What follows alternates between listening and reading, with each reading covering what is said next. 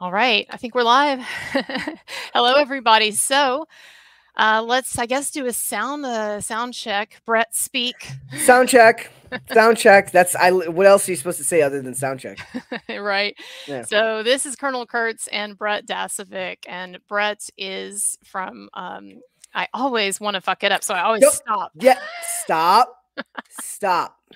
Hi, guys. My name is Brett Dasovic. I can do it. I'm the host of Pop Culture Crisis, Monday through Friday, 3 p.m. Eastern Standard Time. That is noon Pacific, right here on YouTube. So I recommend everyone, when you're done watching this tonight, go over and check out the channel.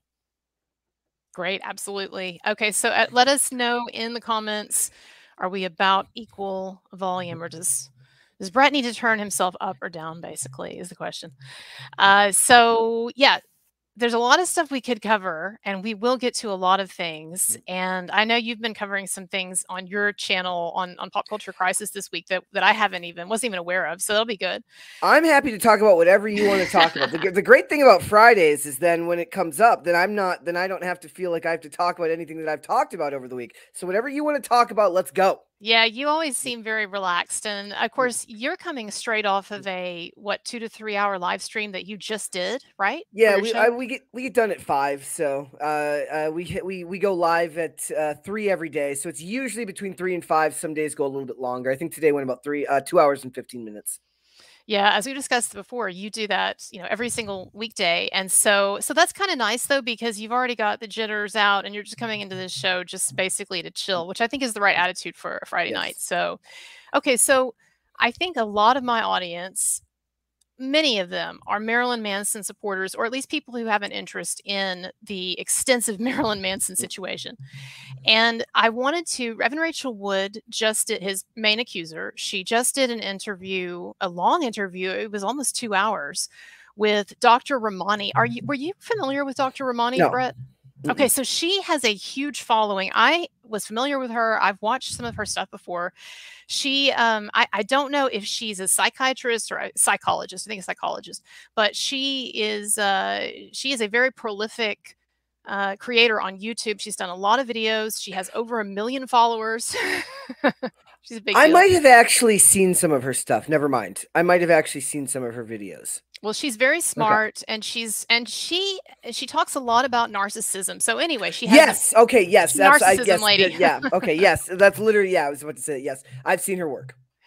And so I like her a lot, and I still do. This didn't change my opinion of her. And in fact, if I believed that Evan Rachel Wood were telling the truth, then it would have been a lovely interview. But she had Evan Rachel Wood on her show, and it's not her main program. I guess it's a new channel that she started called Navigating Narcissism, and which is a catchy title. It's a good title. A lot of people trying to figure that out. How the hell do you navigate around so many narcissists in our world? But anyway, so she had Evan Rachel Wood on there. And so the topic for this 2-hour conversation was Evan Rachel Wood's past experiences, she claims, of alleged abuse at the hands of Marilyn Manson, Brian Warner. So I wanted to look at some parts of the interview and get your reaction as someone who, tell me, well, I was going to say, I feel like is kind of non-committal on this topic, or you haven't looked into it a lot. Is that right? I don't want to put words in your mouth. Non-committal on all. I'm sorry, but I tend to be non-committal on anything Me Too these days, because when it involves people's personal lives, I just have a very hard time. I'm happy to criticize individual aspects of stories where proof can be shown that they didn't say such a thing, or they did say such a thing, or there's proof that they did such a thing or didn't do such a thing. Sure, but the fact that we take the 30,000-foot view of these extremely personal matters makes it very hard for me to take strong positions on a lot of it, because I just don't know. And the human experience is a lot more complicated than that. Interacting with other people, and certainly interpersonal relationships of a romantic nature, are much more complicated than they tend to be laid out in these stories, which once the media gets their hands on them, they tend to find a narrative and they go in a specific direction. But the world doesn't happen that way. we don't experience the world in the form of a narrative. We experience the world in the form of individual actions. And I tend to find that once the media gets their hands on it, no matter who it is, left, right, center, everyone's got a direction they want to push it, which is very different from experiencing it firsthand. So I don't know if it's because we see so much of it all the time, especially covering pop culture. It's like we just see this stuff today about a singer named Jason Derulo, who's getting. I saw that. What's happening to him? He's so getting basically he pushed for sex with a woman that he was giving a record deal to, and it never nothing ever rose to the level of crimes. Just kind of like really psychological pressure, bad behavior on his part, but not crimes. And the article says, you get the words, you get narcissist. She says she's got PTSD. Is that true? I don't know. But when you get so many of these cases, week in, week out, day in, day out, it becomes very hard. And maybe it's just being jaded, but it's very hard for me to take a stance one way or the other, because both sides want you angry and in their corner. And I understand that reaction for those that feel very strongly about certain ones. But for me, I have a real hard time being emotionally invested in it, because it's so hard to know what the truth is. Yeah, it is. And I'll respond to that one second. But we have a super chat. Shane H. Wilder. Thank you. He says he's Miami when we have Kurt and Dasovic. I really like the combination of our last names. We sound like it's like that old school CNN show Crossfire, and they had like their two last names. What were their names? Kinsley and what was the other guys? Anyway, people don't even know what I'm talking about.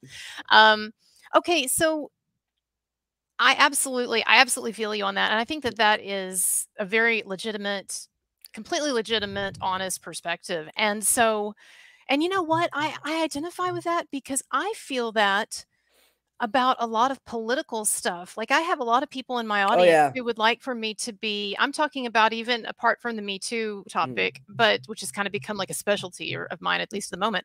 But apart from that, I have a number of people in my audience who think it would be entertaining or cool, or if I went more political and actually got into my political beliefs. Well, you know, I hate to say it, but like, there's not a whole lot that I have a real solid feeling about these days in terms of like telling who the hell am I to tell anyone what to vote for or who to vote for? When it comes to politicians, you're always safe falling back on the general idea that they're evil. Left, right, center. They're bad people. They tend to be bad people. And sure, there might be outliers there, but getting really, really committed even to the outliers is to me a waste of your time and effort. Yeah, so I understand. I kind of understand that in a way you're saying a version of that with the Me Too thing. Not that there aren't real victims, or that there might not be real people who are being falsely accused, but that it is like, it's kind of like the fog of war. It is so hard, especially when we talk about romantic relationships and what went on to feel like you're getting to the bottom of anything. So, you know, with Evan Rachel Wood and Marilyn Manson, obviously that is something that I have been looking at for over 2 years. And, you know, obviously I think it's a hoax. I think that he's innocent, and people can go to my channel and look if they want to see. I've broken it down, the reasons why all of that. That's not what we're doing here. But I am interested actually to get someone's perspective who is more, for lack of a better word, non-committal about, because here's the thing, when I watch this interview with Evan Rachel Wood, because I do believe she's a liar and a hoaxer, everything that I see is colored through that. So I just end up looking at it and thinking, wow, this is just really deranged. But I'm curious how it comes across to people. And in particular, I wanted to look at one particular part that had me personally scratching my head, but maybe it's just me. So I want to I just want to do like a cold reading of it, basically. And so look at it. You tell me what you think, how it comes across to you, because I'm wondering if I'm reading it right. I was confused by something, or kind of befuddled by something she said. Okay, here we go. I need to share my screen. Always forget to do that. And so I just want to make it clear too, like, I don't blame Dr. Romani at all for having her on there. And I hope nobody, you know, who supports Marilyn Manson gets on Dr. Romani's case, because I feel like I can totally, you know, Evan Rachel Wood, in my opinion, she's snowed a lot of people, a lot of smart people. So it happens. Okay, here we go. Have it queued up. Unfortunately, can't help me. Okay, I don't know how else to protect people. Yeah, I don't know how else to protect people or warn people except to put my ass on the line. That's right. But that took a toll on you. That took a toll on you. So speaking of the toll on you, how is your healing going? There's good days and bad days. It's still really hard. some days like, oh, everything feels really normal, and then you get hit with another legal attack or an attack on your character in the press or something coming, and you're just like, oh, right, I'm still in tango with this person. I don't think this person's ever going away until they pass away. Honestly, I don't know how they're ever going to stop. I agree. That's an awful feeling because it's like I've been going through this half of my life. I was 18 when it started. I'll be 36 this year, and I'm still going through it, and it's a bummer to say the least. But my nervous system for the first time feels like it's calmer than it's ever been, but I've had to make decisions for my life so that I can be an Okay, here's where when she starts talking about her kid and the situation with her kid, here's where I started to get perplexed. So that was just kind of like setting it up. But everybody listen now and tell me. I'm going to rewind it just a touch here since I'm talking over it. But now she starts to talk about these decisions, and one of them apparently is this thing about her kid. And so I want us to look at it, and then I'm going to compare this story versus the story that we got several months ago in the news that she was disclosing. Okay. Protect people or warn people except to put my ass on the line. That's right. And that took a toll on you. That took a toll on you. So speaking of the toll on you, how is your healing going? There's good days and bad days. Sorry. Make decisions for my life so that I can be in optimal health and that I can thrive and I can be happy and I can be clear-headed. And one of the hardest decisions was leaving Los Angeles because this is where my child is. And I have to make this impossible decision of, do I stay in fight or flight and have my nervous system always be overacting and always looking over my shoulder? And believe me, I really, really tried to hunker down, and I fought as long as I possibly could. I was just like, I don't know how to be the best version of myself and to thrive and to fully heal if I don't leave this place. That was one of the hardest moments of realization for me, of just like, the only way I can be the best mother is if I leave. And that's been the hardest. Of course, I still have a wonderful relationship with my child, and I always will, and I will always remain connected with them, and I will see them. But they can't live with me all the time. We have to live in different states now. And I don't feel like I had a lot of understanding and compassion in that area. But all that being said, once I, again, just had to think about the things I could control and make peace with the things that Okay, so I'm going to stop there. Brett, do you have any like overall reaction before I bring out some things? Why don't you first go ahead and tell me what you wanted to mention? Yeah, so here's the thing, and I don't know if some of you on the stream were getting this either, but this is really the first time that we've heard anything from Evan. We've heard anything about Evan Rachel Wood separating from her child because she psychologically was, for lack of a better word, too messed up to, I mean, here's my question basically. What is she saying exactly? Not to be stupid. Is the idea here, because I remember the story about her, like in the custody dispute with her ex-husband, right? Was that what it was? Yes, okay, so Jamie Bell. I remember that part of it, and I remember her trying to reframe the narrative of her leaving the state of California to sound like she was committing some type of selfless act, as if she was sacrificing custody of her child so that her child wouldn't have to be worried about Marilyn Manson. Was it something like that? It was about Marilyn Manson. That's exactly right. So that's what I'm scratching my head about, is that in the court documents, in the Tennessee court documents. So long story short, for people who aren't aware of this, and I'll review it for you too. So she had a baby years ago with the actor Jamie Bell, and I'm going to I'll put their picture up right now. But she had a baby years ago. Okay, so she was with Marilyn Manson, Brian Warner, and then they split. And then she had been dating much earlier Jamie Bell. In fact, she cheated on Jamie Bell with Marilyn Manson, and then she got together with Manson. So anyway, after she and Manson broke up the second time, she and Jamie Bell got back together. I'm bringing a picture up, and they had a baby, and they got married. I don't think it was legally binding, she said, but they got married, a ceremony and everything. So hold on, bringing it up. Okay, so they had a kid, they split, And for a while, apparently, it was amicable. But then sometime around, I think it was 2021, I think 2020, she started withholding. Jamie Bell filed court documents claiming all of this. She started withholding the child, and then basically, for lack of a better word, I mean, she kidnapped the kid that was supposed to reside in California, where Jamie Bell also was. She kidnapped their child without authorization, without his permission or court's permission or anything, and moved to Tennessee, and then was, for a while, Jamie Bell claimed, refusing to give him time with the child or to come back to California. And so several months ago, I heard through sources that she had lost custody of her child as a result of this, as a result of her intransigence and her infractions as related to the custody agreements and the law, custody law.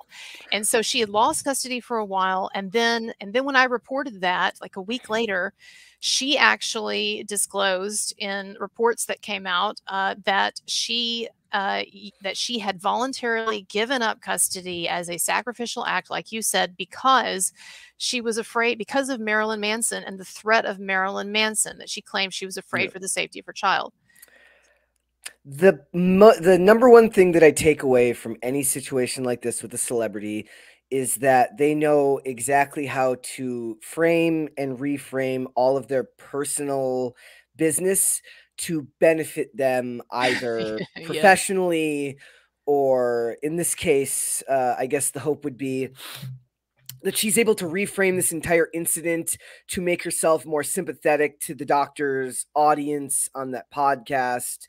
Again, not knowing whether any of that is true or not. I'm always wary of anybody who presents me a story in which they are unequivocally the only good guy or the only good girl, for lack of a better term, like where they're the one party that has been wronged and they're the only one that comes out of this losing anything, because that just reeks of a story being shifted and adjusted and manipulated for the sake of that person being able to gain something from it. And I understand that when you're giving an interview like that, my guess is, like, not having listened to, you said this is like a new segment this lady's doing. Like, my guess is that when you're talking to people and the name and the number one focus of it is trauma or dealing with narcissists or something like that, which, by the way, that term, I'm sorry, but that it's a buzzword now.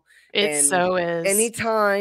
Anytime somebody gives me a he said, she said story in which he or she are the only ones giving me that story, and they start with something about narcissists, my antenna goes up that maybe they're not lying, but they're definitely not telling me the whole truth, because you're reframing it as if you're the hero survivor of a story. And very rarely, except for maybe in the worst cases, is the real world ever that simple or that cleanly that cleanly explained.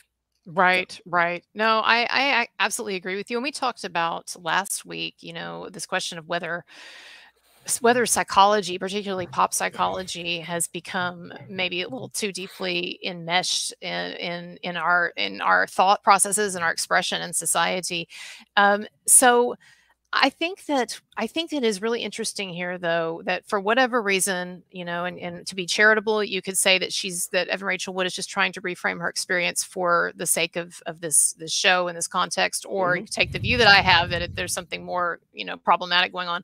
But it does seem to be a shift from blaming Marilyn Manson to and asserting that there's this real fear, this sense of fear of Manson, to now the idea that she had to go away because she psychologically was so damaged by Manson, and she can't be around. I mean, the way I interpret it is that she's not healthy enough to be around her child, I guess is what she's saying. And, or is the idea that she's like, I mean, it's fairly open for interpretation, right? Is it the idea that everything in LA makes me think of this traumatic experience? Or the other way I looked at that was her saying he could be around any corner. I don't know what she means by what she's saying in that sentence. I think either of those could have been interpreted there. Right. So I thought that was interesting. I wanted to look at a little bit more. Of course, it's a 2-hour segment, and there were some other parts that I thought you know, again, if you're looking at this from the perspective I am, then all of it just seems, you know, mind-boggling. But we're gonna look at another part here. Oh, we've got a super chat. Vanessa V, $5 says, Colonel, remember the Green Day video, Wake Me Up When September Ends? It's crazy to see that video now on YouTube. Jamie, that's right. Jamie and Evan met on that video. She talks a little bit about that in Phoenix Rising in the HBO documentary that she did. Another reason that I'm skeptical of anyone is if you have the institutional power to have a documentary made about you and to influence legislation, right? Maybe it's my natural distrust of authority and such things, or natural distrust of political authority, of organized authority as such, that I tend to be very, very, I tend to question. Yeah, I think that's definitely legit. Okay, so we'll watch this for just a bit and see what y'all think.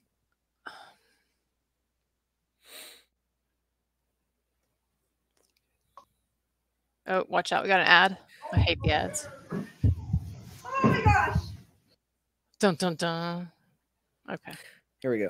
Girl spoke about this a bit in Catch and Kill, and that it wasn't just about Weinstein. It was also sort of uncovering like a mass conspiracy to protect predators and high profile I totally ones. agree with that. Yeah. And I think that is absolutely a thing. But you said something very important, which was me having to sort of. I just wanted to point out, because people sometimes they criticize my edits, and like I'm not the best editor in the world, particularly on interviews when I'm trying to just churn them out fast. But there are some really rough edits in this.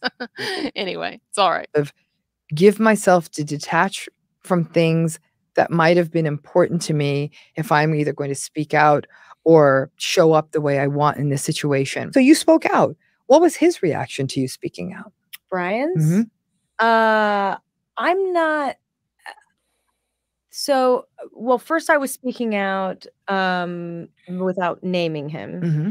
That he was trying to say it was other people in my life, and kind of like, oh yeah, well, she told me about so-and-so, or it must have been this person or that person. And then he started getting questioned about it, because people were kind of putting two and two together, and ended up hanging up on the interviewer, because they were getting a little too close. And that sort of caused a bit of an uproar. So I know he was just trying to kind of downplay it at first. And then we, you know, me and a few other survivors came forward. And the first thing I noticed was he started setting up the narrative with some of the words he used, like, these are horrible distortions of reality, and whatever I've done, it's been with, you know, like-minded partners or things like that. So I immediately understand, like, okay, he's already setting this up that these were all consensual interactions, and we just maybe misunderstood or got in over our head. And because he's a powerful man who has built a career off of being shocking and disturbing, is going to get away with it, because his right to being weird and kinky will get defended in court, and we will get shamed for ever even stepping foot in there or participating. And so it's been used a million times. Hours after publicly named Brian as her alleged. Go ahead. It's funny that she mentions his use of certain words, because she's doing the same thing. Using the word survivors when is very clearly designed to evoke emotion, the same way she's saying he's doing with certain language.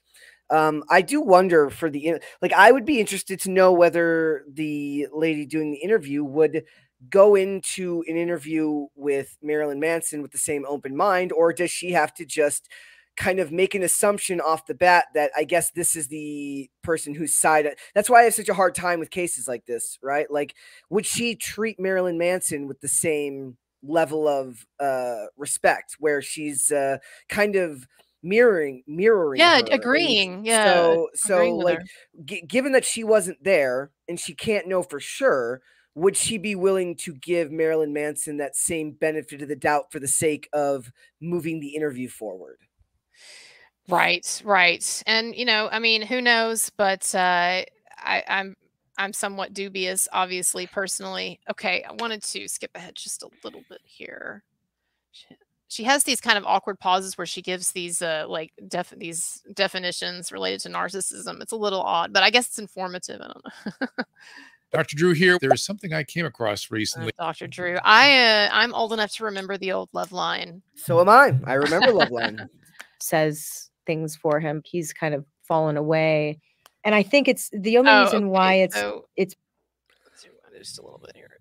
This was something she said that I was. My intimate relationships have always been entirely consensual with like-minded partners, regardless of how and why others are choosing. She's reading Marilyn Manson's statement here. The music's kind of odd in the background. Yep. To misrepresent the past. That is the truth. But there were people popping up on the internet that were saying they were minors, and I was like, well, how are you going to defend that? You can't say that those things were consensual. And more stories started popping up, and slowly he stopped talking. He just stopped talking completely. And now his lawyer just kind of. So I don't like the way what came of those claims? What's that? What came of those claims? Yeah, so there's a lot of stuff here that she's either mischaracterizing or she's simplifying, which again, it's like you're talking about how you're very reluctant to buy into any particular narrative. And I think that's right.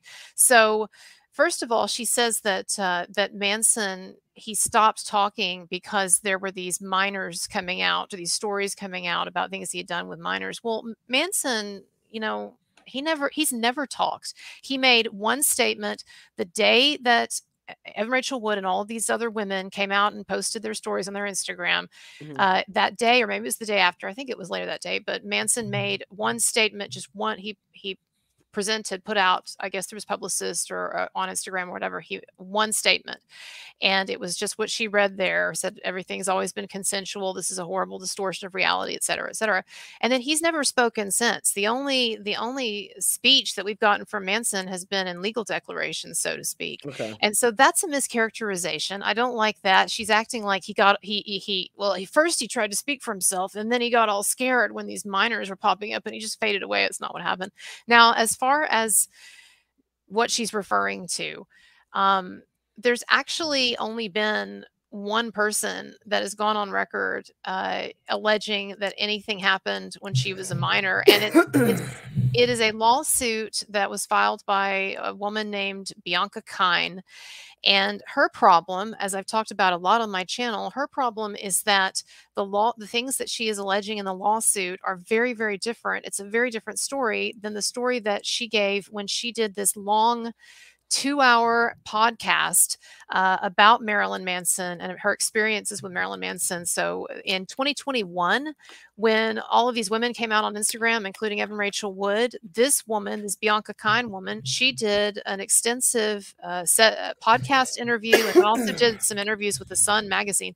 But she did an hour and a half 2-hour podcast interview where she alleged specifically that nothing happened between her and Manson when she was underage, except a kiss on the lips that she said lasted. I think she said it lasted like 1 second. Like she even said that. Did he know how old she was at the time? Or did this happen like a party or something? She's alleging that it was after a concert and it was on the tour bus. And so no, her beef with him is that at the time in this interview, her beef with him was that they just should have been more, the guys should have been more, cognizant of the fact that these women looked young or were young.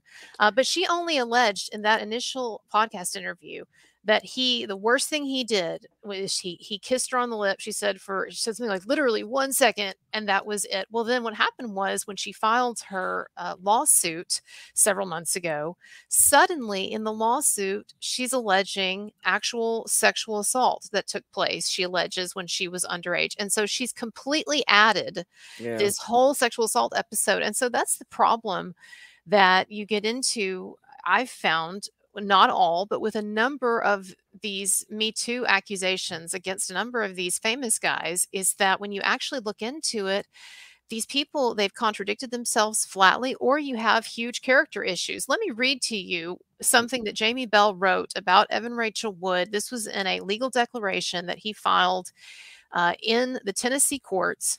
And and this is Jamie Bell talking about Evan Rachel Wood. He said, I would also like the court to know that Evan's recent behavior with Jack is truly alarming. He says, during a FaceTime call I had with Jack, he said something to the effect of, "You're not good, Daddy. You're not here." It broke my heart. A few weeks earlier, Jack told me he drew a picture of a man who has been hurting him. Evan jumped onto the call and corrected him, saying, "Not the man hurting you, the man hurting me." Jack told me that the man's name is Brian, Marilyn Manson's real name, and he lives 3 miles from my house. This is Jamie Bell talking, in Los Angeles, and that's why Jack was staying in Nashville. And then he goes on to complain about the fact that Evan is refusing to return Jack to California due to this pretext, he says, of supposed abuse by Manson. And so then he continues, though. He says, I know Evan loves our son, but I am very concerned by how she is handling the current situation. Whatever fears she may espouse regarding third parties should have nothing to do with me or the custody of our son. I do not even want to think of the short and long-term psychological harm Evan is inflicting upon Jack with this kind of talk and with my prolonged separation. I worry now that Evan is alienating me from Jack, even inadvertently. I simply want to normalize things for our son and have him in Los Angeles. And then it goes on. And later he says flat out, I'm begging the court to intervene. And, so you've got stuff like this, and I know that it's not determinative. It's possible that she could be playing these games with Jamie Bell, but also that Manson, could have abused her. But then you look at the fact that she did things like she faked an FBI letter, submitted that in family court, and also the fact that we have someone who has gone on record, Ashley Morgan Smithline, who was one of the women that was originally involved in this whole this set of allegations with Evan Rachel Wood. So Ashley Morgan Smithline was on the cover of People magazine. She came out and accused Manson, and she was one of the main women who accused Manson. So here you see, this is it's like an iconic photo now.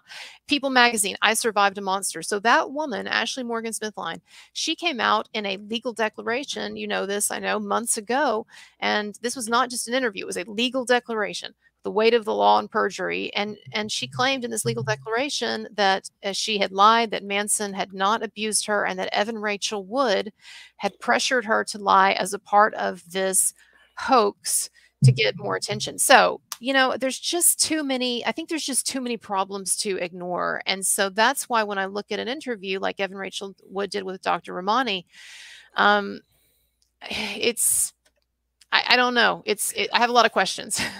When there's that many questions, it makes it very hard for people to know who to believe. And I think that for the most part, a lot of people, the general instinct is, I still think predominantly from a lot of men, ones that aren't aware or aren't paying attention super closely to what's going on here, that instinct by men to be protective of women and what women may experience in the world is extremely deeply felt. And the most terrifying part of that concept is the idea that if that is true and she knows that and she's being dishonest on purpose while taking advantage of the fact that the average human instinct is to protect a woman who's going through something awful, that's really, really bad.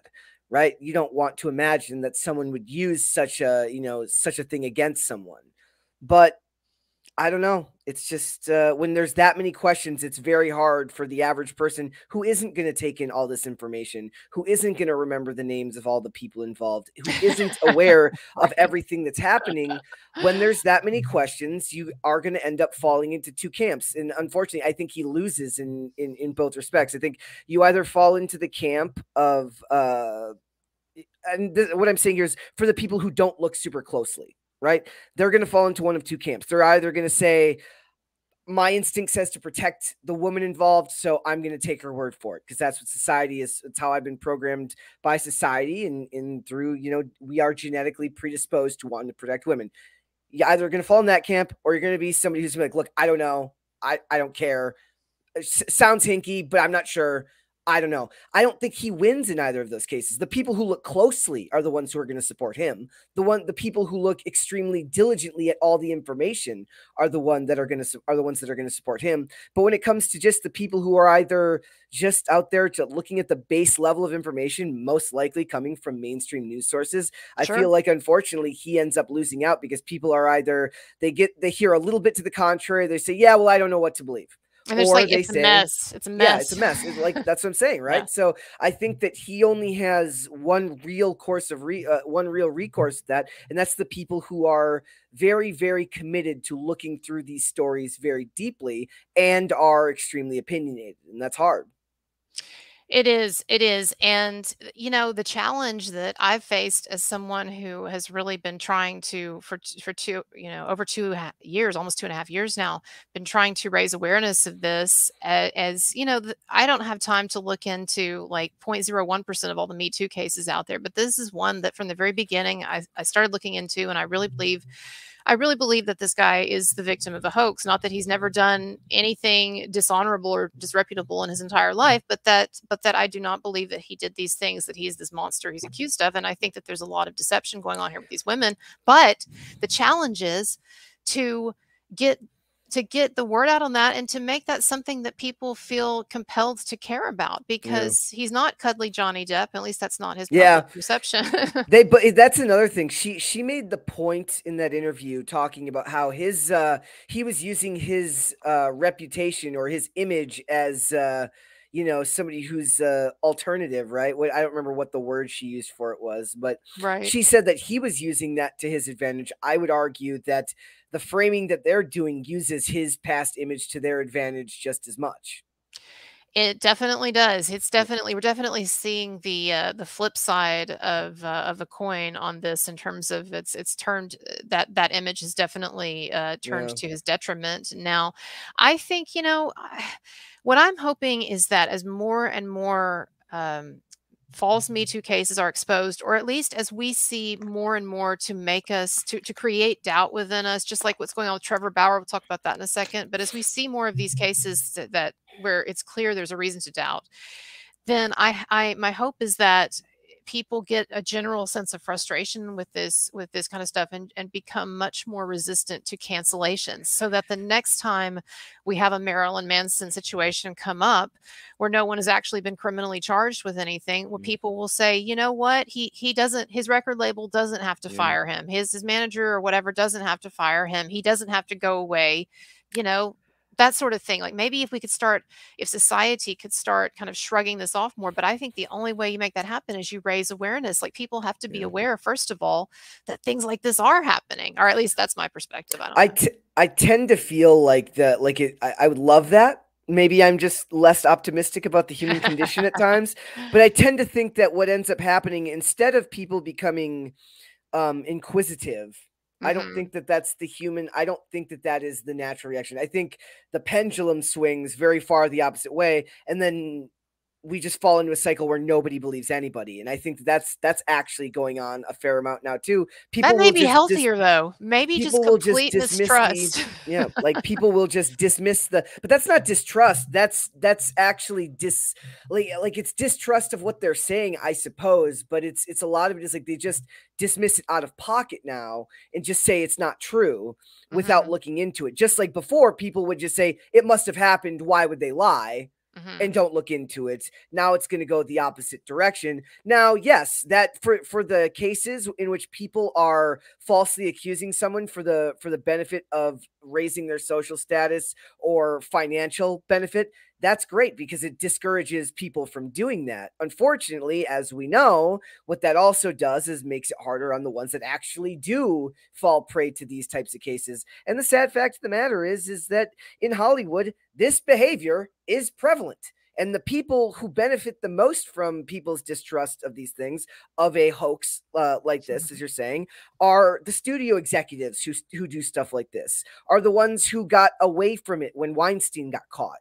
It's not like this stuff, like Hollywood has, it's why I find this stuff so fascinating, because Hollywood puts you through this pipeline, right? You're a young woman in Hollywood. You go in, you're expected to celebrate your sexuality and be openly and outwardly, either, if not extremely sexual, if not like lean into like into almost nymphomania, right? That's how they're expected to be in highly their 20s. sexualized. Yeah, that's how they're supposed to be in their 20s. Then they eventually have their rebirth in their 30s. The musicians do it when they make their serious album, and then and it's something like what happened with Kesha, right? She goes through what she went through. She goes through a imagery branding, and it's almost like we've turned the victimhood, the real victimization of some people and the fake victimization of other people into a rebrand for people. And if that's not the most cynical way to look at the idea of sexual assault, I don't know what is.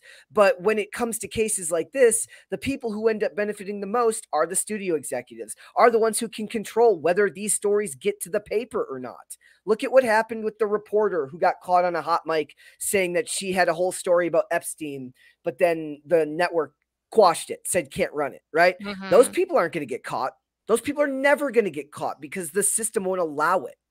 So it's like we've become distrustful of other people. We've encouraged people to we've encouraged monetarily people to flaunt victimhood, whether true or not. And I think society loses on every level, and the studio executives and the record executives and the people with actual institutional power. I will make the caveat that I'm sure there's plenty of 80s rockers that are shaking in their boots most of the time. I'm sure most of them have news alerts set up on their phones. Oh my God. to double check, to try and get ahead of it, right? Dude, that would be me. That would be me if I were a rock star, male rock star with like a Mick Jagger, one of those, man. Any day now. If you were famous in an era where women destroyed the ozone layer with hairspray, you're terrified every single day of what might come out and what might be reframed. Oh man. All right. So we got the Richard is giving us a super chat. Says, aloha Colonel and Brett, love your shows together. Sent you an FM message for later, CK. All right, thank you. And let's see, I think we've got I don't even know what an FM message is. What is I think an it FM meant message? DM. I think it meant DM. Oh, DM. Maybe you okay. hit, I don't know what FM is. Are you like, gonna come through my radio? I'm a boomer now. I don't know. I have no idea. I just assumed it was DM. It's like whatever. It sounds good. Okay, I think that's all the super chats that we got. What? That's it? Come on, guys. That's funny. Didn't mean no, like you know what it is? They're mad at me. They're like, take a stand, will you, coward? That's what they're saying right now. Oh, I don't. But you know what? Pick like, us up. Fine. I'll just be like, fine. I believe Evan Rachel Wood no matter what. She's right. Whatever she says, I'm just going to take it as the truth because she's a woman. And why would a woman lie? I can't imagine. You know, what's funny about that, though, is that was basically the attitude that you could, with a straight face, you could say something like that, like even like 6 years ago or whatever. So I don't know. But I think I do feel like we are just awash in these now. Like there's no way that I can even start to keep up with them. So like for the vast majority of these cases, I take the same view that you do. I am always going to be adamant about the presumption of innocence, and that absolutely. if we're gonna fail on one side or the other, right? Err on the side of that. And I understand there's an argument for the opposite side, but to me, better that 10 guilty people go free than one innocent person spends a day in jail, as they say. And I agree with that. Some people don't, though, and that's an interesting conversation to have at some point. But I have to ask you, okay, there are two things that I've been seeing a lot about this week, and I'm totally not plugged into either of them. So Drew Barrymore was one of them. I feel like every couple of days I see something about how she's fucked up again, or like the tables have turned. What's going on with her? This isn't even her fault. Like, okay, so she made her thing, right, where she said that she was going to bring the show back. Her awful talk show that nobody watches. I'm sure there's some suburban women who watch the show. I have no idea, but she was going to bring her show back. Unfortunately, what she didn't realize is that one group I do have very strong opinions about is Hollywood unions, which have proven themselves to be abject bullies to be Oh, unbelievable really? That's your bullies right now. position. So Yes. are you Yes. anti-Hollywood unions? Yes, I am. I'm anti, but the problem is I'm just as anti-studio because I think the studios are awful too. So, So again, you're they just deserve each other. wishy-washy. No. They deserve each other is my stance. Burn Oh, it all okay. down. That's fine, right? So basically, she was going to bring the show back, and they were like, the people she worked for, she got a night letter. She had a knife tacked to her door with some letter that said, "You better change your mind or else," which is what they do. They strike fear in your heart. It's like she old, gave like this Jimmy Hoffa and stuff. she going on there. gave this tearful apology, absolutely apologizing and denigrating herself for daring to do something as awful as cross the picket lines to bring back her stupid show that nobody wants to watch anyways. She was literally in tears, right? All because she was going to go against the union's wishes. And so now the bad timing for her was like after making that, then like literally a week and a half later, the strike ends for writers. Now, her top 3 writers, her 3 head writers, these women all decided to virtue signal and say, "Sorry, we're not coming back," which proves that it was never about collaboration. It was never about actually getting back to work. It's about virtue signaling so that you can make yourself look good for your union. Those 3 women will then likely find work on some other awful talk show that nobody watches. And I am of the opinion that of an entire industry, an industry full of activists at every level, there is probably, I would say that your average network or cable talk show writer is even worse than your average television show writer because you have a more and probably just and even less talented, if that's even possible, because they have a more direct line into the public consciousness than the writer does, right? A writer has to write their crappy, veiled social justice garbage into their television shows. And back in the day, it worked because it was deftly put into the stories. Obviously, in the last 10 years, we've realized that they don't even really do that well anymore. But what about the ones who don't even want to be able to do that? What if the ones who just want to be able to reach into your television box and tell you what to think?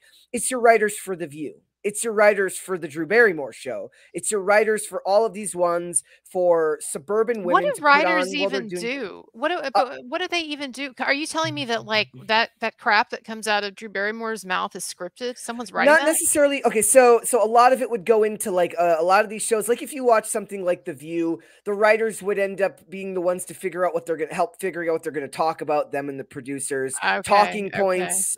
People will go through talking points, stuff like that. But also like on late night shows, it's the ones who design the awful skits that you have to watch and things like that.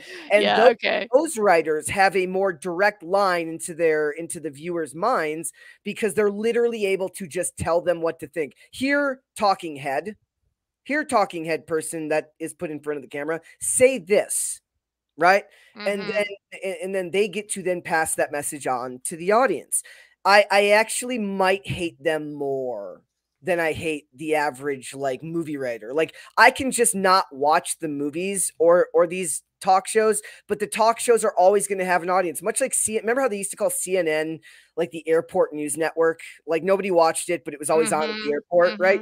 Like the average suburban mom might not care deeply about The View, but they're going to have it on in the background while they're folding. Sure. And there are a lot of people who hate watch The View too. I mean, I'm not a huge fan of. We got into that earlier this week on a couple of other subjects about the idea of hate watching stuff. I'm not a huge fan. Yeah. I don't like the idea of, and it's not about giving them money. It's not about giving them money because I can make the excuse that because it's my job, like I get to talk. It's my job to talk about this stuff, so I consume the content. But I don't like the idea of hate watching stuff because life's too short. I'm serious. We hate watch. We reviewed the show Velma, and it broke me. It affected me mentally for like a couple of weeks because I would have to watch this, and then I would have to go on the show, and I am not exactly what you would consider a super angry person. I'm not. But watching rabid, angry, bitter feminism portrayed in a cartoon that's been marketed towards kids, even though it's an adult cartoon, it becomes the worst of what we have become as a culture, the corporate culture of pushing ideology for money through a corporate structure, right? It's one thing if somebody wants to do that on their own, right? But there's something even more insidious and evil to me at the idea of it being approved up the chain of command from a supposedly profit-seeking entity that's proving to you when they put this garbage out that what they care about is promoting a certain ideology rather than making money. And all of that stuff is just awful.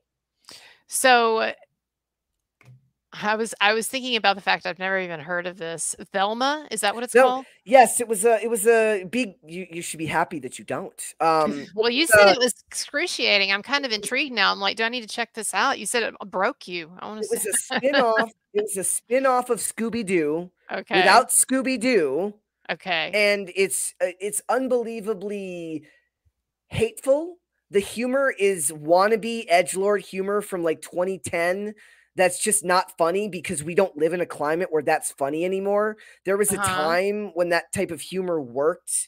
It's Velma or Thelma? Velma. V-E is in Velma. Victor. Okay, yeah, Velma. Okay, it's Velma Dinkley from And who is it? Scooby-Doo. To whom is the hate directed? You said it's hateful. So it's hateful towards men. It's hateful towards straight people. It's hateful towards everyone. It's even in a lot of ways it's hateful towards women. It's self-hating. Oh, they took the annoying female character from Scooby-Doo and they made a whole thing about her. Oh, okay. Well, what they did is they make her the head of the Scooby Gang, and they rewrite history on it. Velma took over the Scooby Gang. Yes, it's a prequel, and they make her fat and Southeast Asian, and it's just awful because they turned it into a self-insert because Mindy Kaling plays her. Okay. The point is that it's hateful. The show is hateful, and I don't have time or inclination for overtly hateful stuff. It's funny. I talked to a friend who sent me a message. He's a good friend of mine. He's a movie. He loves movies, and he saw the creator, and he says, "Look," he's like, "I didn't see the same thing you did. I didn't like it." And he points out, he goes, "Look, there was overt communist propaganda in there." And I said, "Where?" Like, I didn't see it, right? But the point being that once he pointed it out to me, what he pointed out to me in the movie was anti-American and, in a way, pro-communism. But the thing is, I didn't notice that, which is a good thing, right? Like, I'm not so ideologically inclined that I don't think you can't tell good movies that have a message that I disagree with. It just better be done in a way that's entertaining and doesn't seem overt, right? So him pointing that out to me, I'm like, oh yeah, that's kind of true. Doesn't ruin how I feel about the movie, but it was done in a way that put the movie first, not the bullshit. So yeah, that stuff, those I can't hate watch, man. I can't hate watch stuff. We did Rings of Power too. That just, like, every time we'd watch something on Rings of Power, I'd be like, but at least the CGI is good. I define something to not make me miserable. And when your job has you watching stuff like this and you're dreading doing it, that's sad. That's sad in its own right. Right? Like, that something that used to be to make you happy is now something you dread having to do. And that's awful. Oh, the violins are playing. They're playing. No, I have to. Well, with this Manson stuff, a lot of what I'm doing is hate watching. Like, basically everything that Evan Rachel Wood puts out there related to this case. But actually though, it's hate watching, I guess. But I think a more correct term sometimes would be that I'm just sort of awestruck. And I know that sounds weird, but there's sometimes when I will watch believing that it is a hoax, as I do personally, and that she's lying or she's completely delusional. I will watch Evan Rachel Wood sometimes on these interviews, and I'm really just kind of like awestruck because by and large, sometimes she doesn't do such a great job. Like on The View, she kept like touching her neck and stuff, obviously uncomfortable because Manson sued her that day. But like on this program or Phoenix Rising, very convincing, very believable, all the permutations of emotion and the tucking the hair back and the tears at the right moment and all of that. And I'm just kind of like, wow, this is really effed up. But I can see, though, if you're watching Velma or like some kind of annoying animated bullshit, like, it's just not. Speaking of being able to enjoy communist propaganda, Marxist propaganda, I always thought that the Justin Timberlake movie In Time was great, was great Marxist propaganda, apart from the fact that I enjoyed the film. Did you ever see that? I didn't see it. I know what it is, but I never saw it. So the concept, just really quick, and then we'll break and come back. But the concept of it was in the future that instead of having currency, people pay in lifespan, because there's basically, it's like a Brian Johnson world, and they found a way for wealthy people to live forever, right? If you have enough of this currency, so to speak. And so what's interesting about it is that it really makes you think about the idea of wealth inequality. And I'm saying this as someone who's like a very Adam Smith capitalism oriented, whatever, right? I don't believe in Marxist ideology on the whole, but I do think that being aware of the fact that we do have large wealth disparities, that there's nothing wrong with that, and that's a responsible way of looking at the world. And I thought it was really interesting to take the idea of wealth inequality and bring it down to something that was very in your face, which is actually lifespan inequality. That literally the difference between rich and poor is that you had this small group of rich people who were living for hundreds of years looking just perfect and pristine, while the rest of society is out there, living 10, 20, 30 years and dying. Making do with what they got. And there's an interesting correlation there between the idea of talking about working your life away, right? Yes. And what's funny about that too is look, those stories can be great, right? There's nothing wrong with telling a story like that. I do think that right now, on the macro scale, is I see a lot of what's going. Did you see the video that kind of went viral this week? I think it was Isabel Brown or one of these conservative. They look like they come off an assembly line. I'm sure they're very nice people, but so this girl's watching this video of the cost of living, the rent that people pay, that Gen Z's paying versus the stagnant wages, right? Mm-hmm. And it shows you very clearly that the world we live in is becoming more and more rigged every day. That the idea that you're going to buy a house for most people is now out of reach. For most people, it's going to be out of reach. And me and Mary get into that a lot because we talk about how I think that in a lot of ways that has affected Gen Z, because it's making them extremely doomer. It's making them nihilistic. And it's why would I try? Why fall in love and get married if I can't live in a house with my family? Why fall in love and get married anyways? Because the world's coming to an end in 10 years because Alexandria Ocasio-Cortez said so. And the problem is, I think that so it's been pushed through Hollywood that wealth inequality is this big problem. Oddly, it's always hypocritical and ironic, right? Because it's coming right. maybe the most hyper-capitalist industry we have in this country, or at least it was at one point. And then also the notion that for them to, when people point this out and they get mad at the boomers, and I get it, right? I get the reason why you're mad they effed everything up. I said, do you think that that's going to make these kids more free market? No, because they've been sold a lie as to what the free market is, because we don't even live in a free market economy. We live in a mixed economy at best with tons of regulation. It's not going to make them more free market. It's going to make them more communist.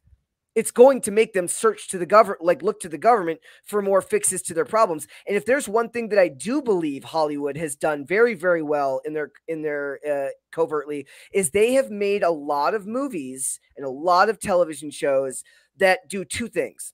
They push the idea that the ends justify the means, and they tend to be very pro-government, but it's a very pro-liberal, what they call a liberal government.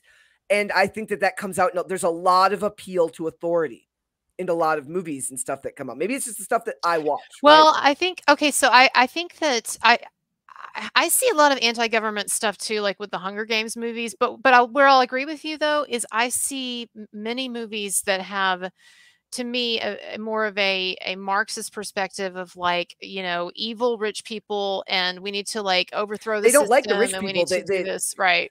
That's what's funny about it, right? They're very anti-rich person, but very self-loathing is a very deep psychological perspective. And look, I think this is what happens when people break into Hollywood, or when people have in these environments, they have a lot of wealth.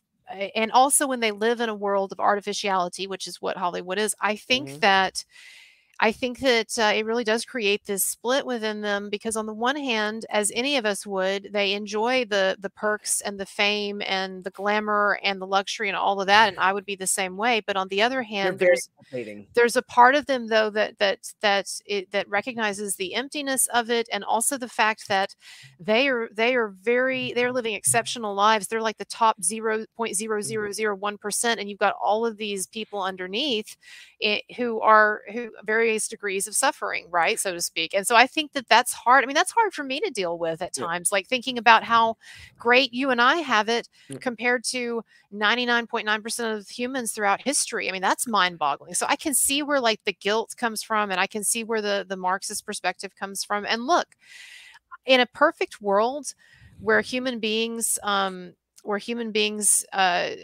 not flawed and they don't require personal or individual incentives to produce, I think that yes, the communal perspective is a more moral one. Like there isn't a reason why someone should have, and if I think about it in a very just purely ethical sense, there is no reason why one person should have $1 billion, another person not. But the problem is that capitalism, I believe, is still the best of all possible shitty systems. And until we move on to something else, or maybe we have a technological revolution that makes work obsolete or whatever, this is the best we got. I feel like, I don't know. The idea that you could, like, the example I will always point out, first of all, I'm also going to talk about this thing from Victoria Beckham in a second. But okay, so the idea, like, if you've got 2 kids, how often do those kids end up in identical circumstances? If your own parents can't raise 2 people to end up with equal outcomes, the idea that we will ever be able to create a society, anything that involves free will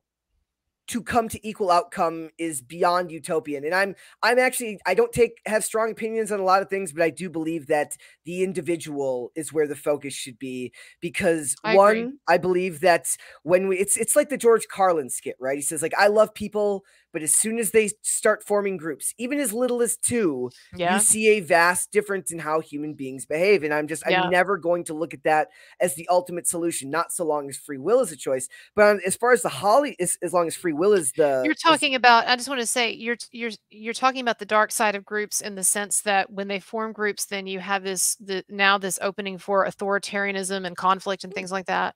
And I mean, not just conflict, but struggles for power, struggles for resources. Look at, like, there's a reason why they say that a hippie commune works up to about 50 people.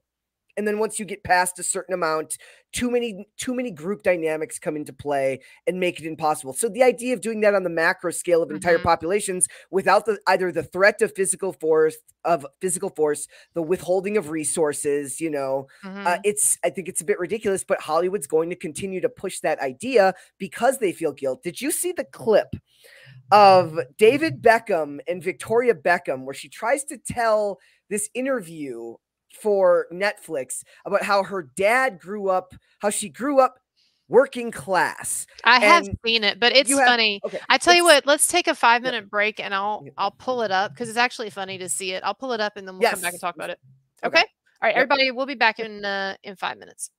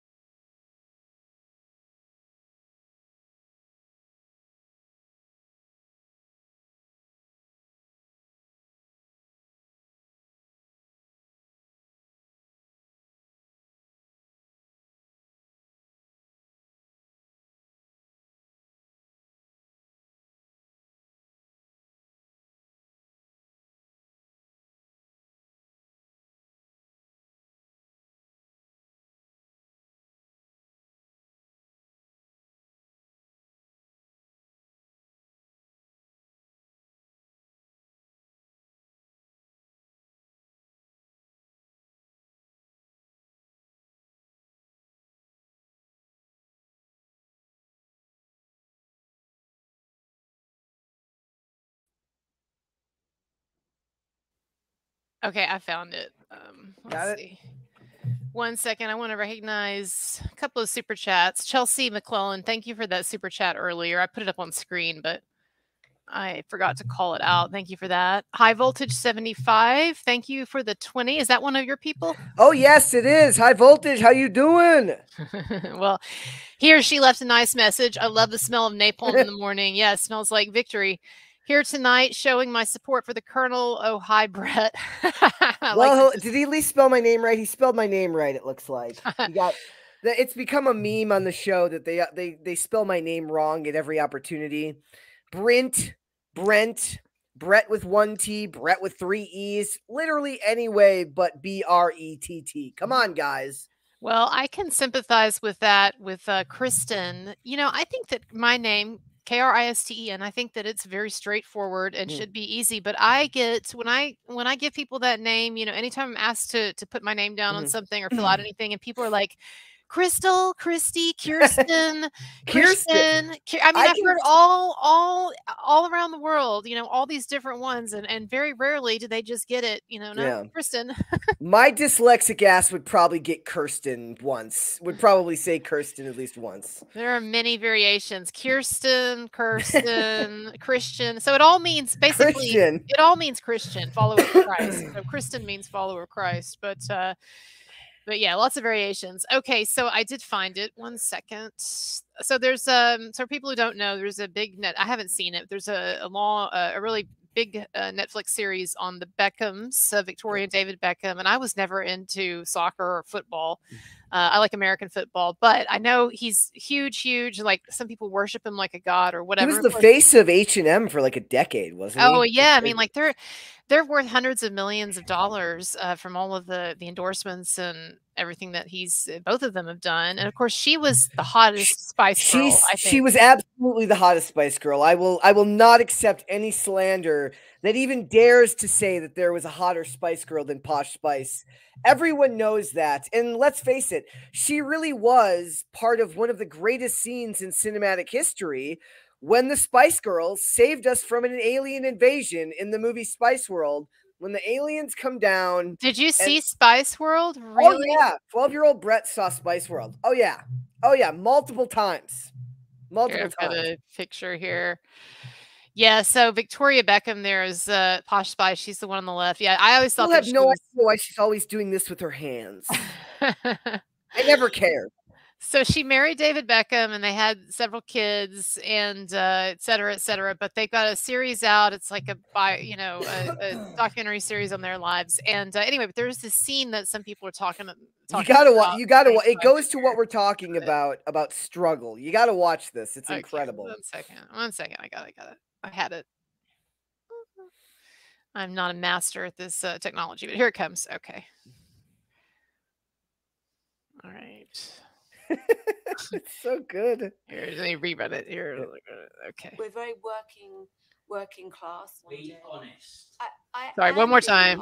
You might have to turn it up, people. Sorry. We're very working class. Be honest.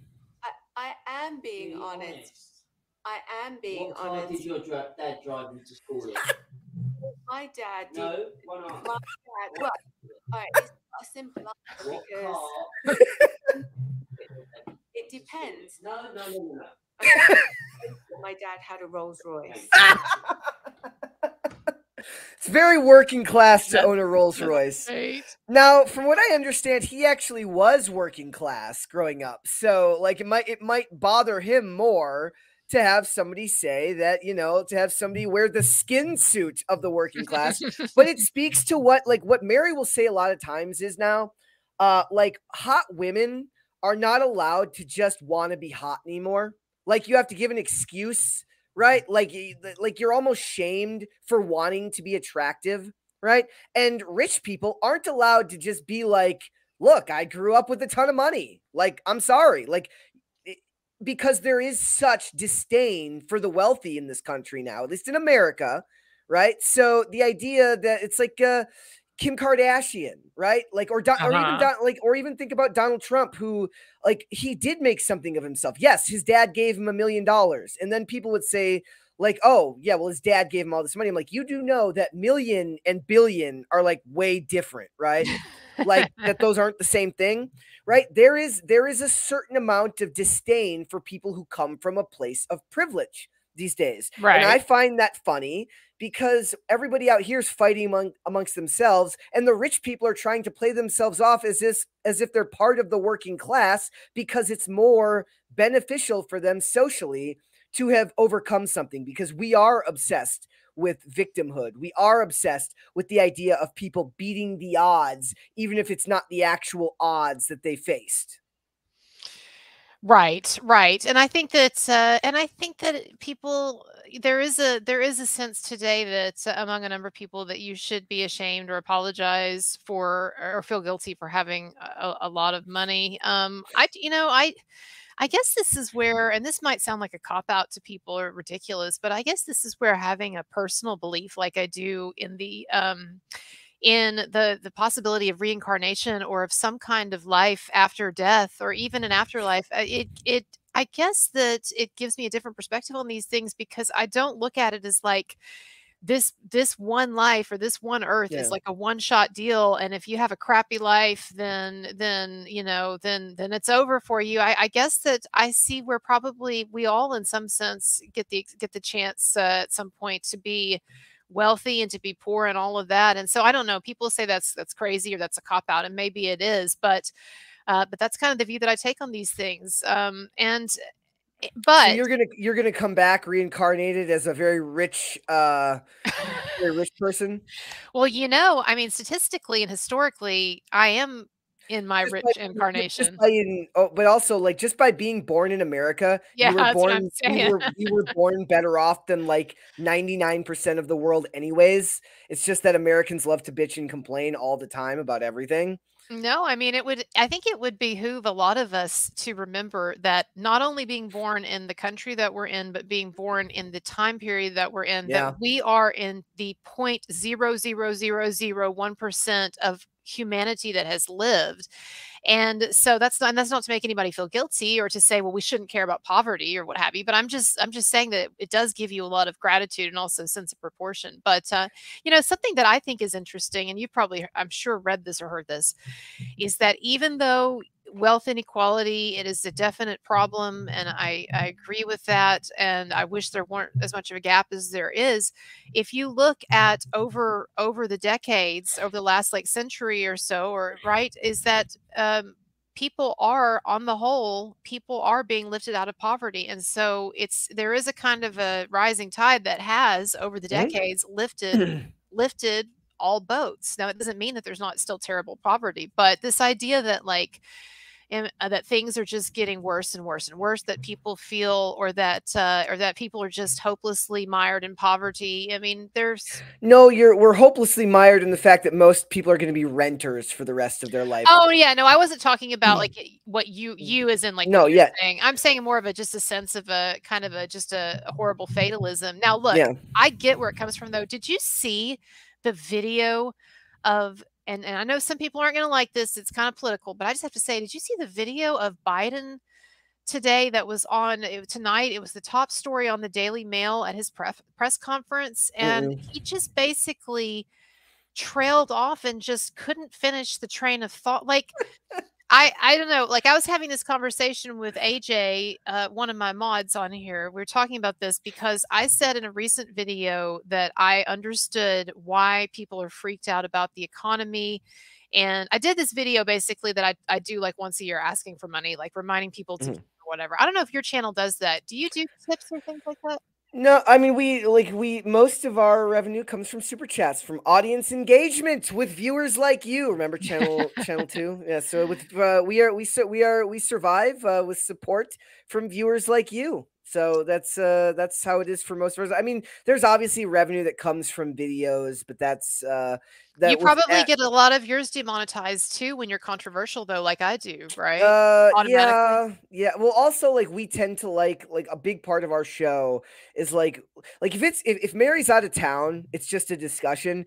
Mary loves the visuals. Mary wants clips on screen. She wants to play, like, we got to play all this stuff. And a lot of times, if it's a clip from a television show or it's a clip from something that we're reacting to, you can't monetize those segments. So that's right. You can't.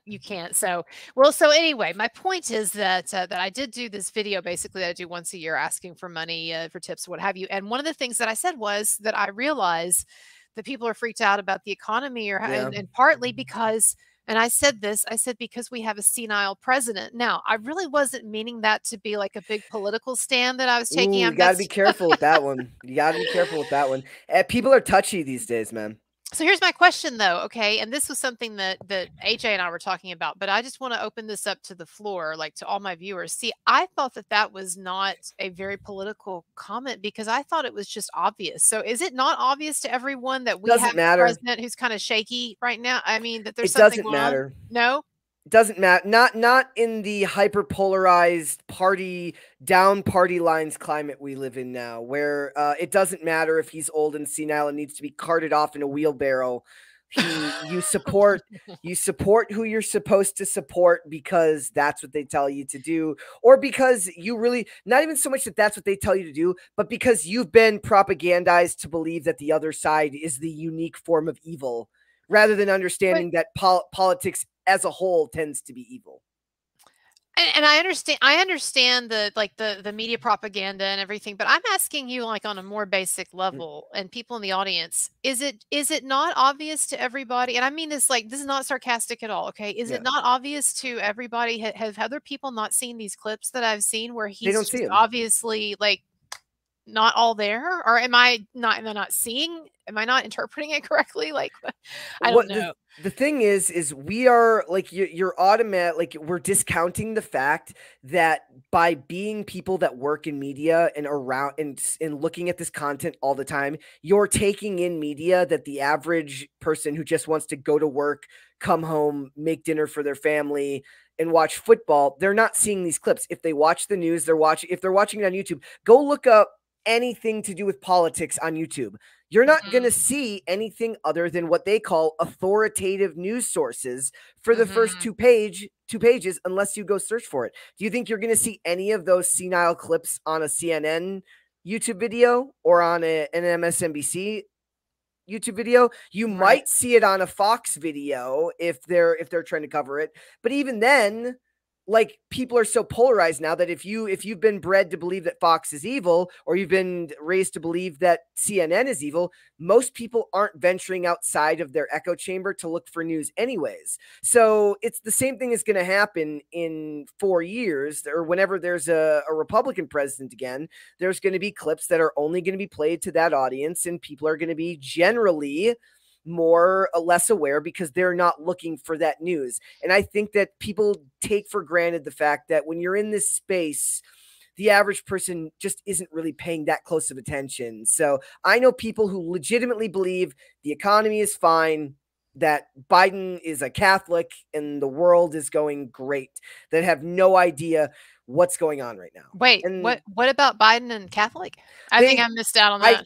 I just remember when I was talking to my old boss about 2020, and again, we're like, not to make this a political show. But you can say what you want to say. No, it's fine. The point is like, she's like, he's a good Catholic, and I'm like, he believes in abortion, and I'm not a pro-life person. I was like, a good Catholic would a lot of people on the other side wouldn't consider you a good Catholic. Traditional Catholicism, it's very, I guess it is very pro-life, right? So I was like, and he's kind of senile, and she's like, I haven't seen that. I'm like, well, that's fine. I don't expect you. At that time, I was very into politics. I cared a lot about it at the time, so I was privy to information because I was going and looking for it.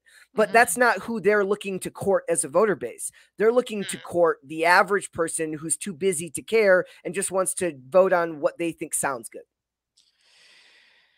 I think it's possible too. I was going to show a clip here of Biden. I think that it's possible too that what I am interpreting maybe I already have this notion that I've had for several years that there is something wrong with him cognitively, because Oh, yeah. I saw some clips and He's to me old. well, he's old, and I saw some clips and to me it looked like that he was, and so there it may be some reinforcement that's going on. Like every time I see these, I'm filtering them through that. Yeah. But like here's a clip, so we're gonna watch this, and I'm really not wanting it like to watch it. So like I mean we can laugh, but like I'm not trying to ridicule him, but like I want to watch this, and then I'm really curious if people think maybe I and others are reading too much into this. So this was at one point this was the top story on the Daily Mail tonight, but anyway, he seems shaky to me. I don't know. Let's watch it and see. Maybe I'm reading too much into it.